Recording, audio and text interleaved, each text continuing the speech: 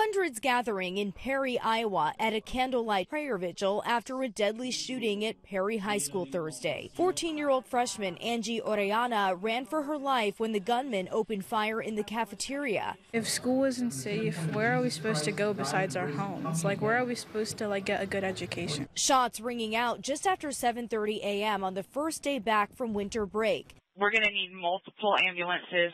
Multiple victims found. Classes hadn't started for the day, but some students and faculty were already at school. We heard 4 gunshots, and we all jumped and we all looked at each other, didn't know what to do. The suspect, 17-year-old student Dylan Butler, seen here, posted this TikTok from what looks like a school bathroom with a blue duffel bag next to him and the words, "Now we wait." 9th grader Anthony Ubaldo says he was inside that same bathroom. I heard someone moving around, and I looked through the little crack in the stall. He looked at me through the crack. He opened his duffel bag and hooked it up. My body just told me, you're not supposed to be here, leave. It's just traumatizing because honestly, he could have just killed me then and there and I wouldn't be here right now.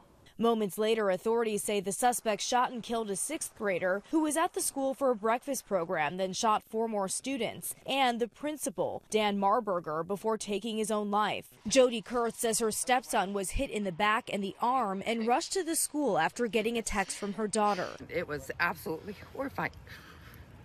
That's one of the worst moments of my entire life, but the best phone call I got was saying that they were okay.